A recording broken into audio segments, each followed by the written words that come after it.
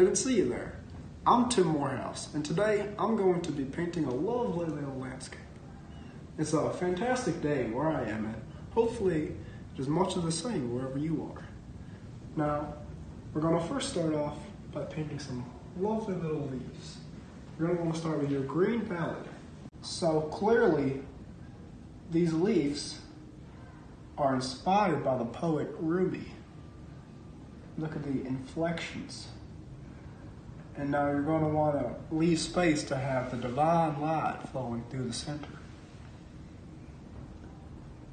So we're just going to continue to put some happy little leaves across the canvas. Now, don't worry if you mess up. Just make sure you focus on breathing. You're breathing deeply. And sit up a little straighter, not too straight. Now, you see, we don't make mistakes here, just happy little accidents. So now we're going to come in with this nice orange, and that's going to be the divine light. Now, it doesn't have to be Christian.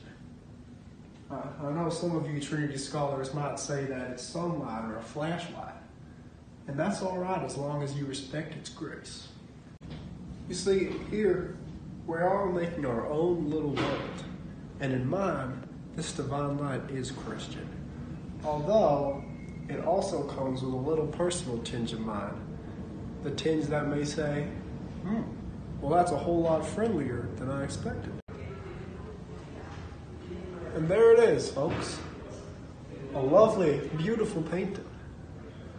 This reminds me of growing up in the Midwest, where I used to frolic around befriending woodland creatures and other various entities. There you are. We've got a lovely painting. I hope you enjoyed this video, and remember, may the Lord bless you and keep you. May His face shine down upon you, and may He be gracious unto you. May He lift up the light of His countenance upon you and give you peace. Amen. And happy painting.